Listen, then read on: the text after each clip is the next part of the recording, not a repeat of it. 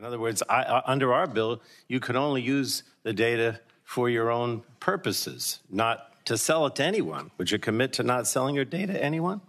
Congressman, I actually am in support of some rules. I didn't ask you whether rules. Yeah. I asked you whether the company, TikTok, would commit to not selling its data to anyone and just using it for its own purposes internally.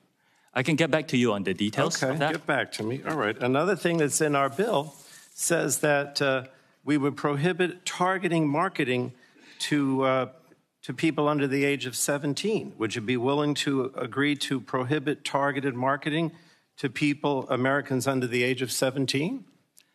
Congressman, we have actually stricter rules for advertisers in terms of what they can show to our users under the age of 18. Would you be willing to prohibit targeted marketing to those under 17? That's what's in our bill. I understand that there's some talk and some legislation around the country. Well, again, I'm wanting you to make that commitment without the legislation. Since you say you're a good company, you want to do good things, why not?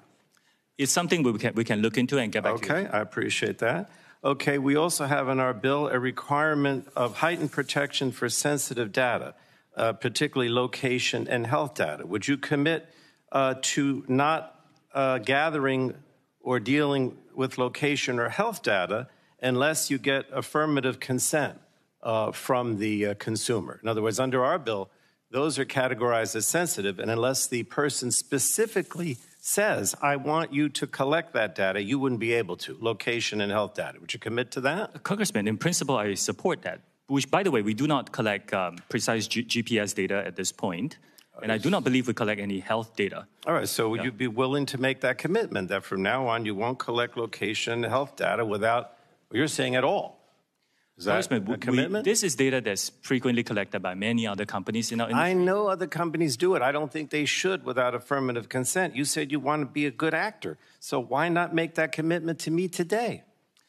We're committed to be very transparent with our users about what we collect.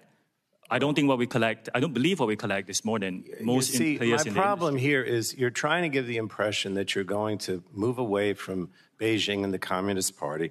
You're trying to give the impression that you're a good actor.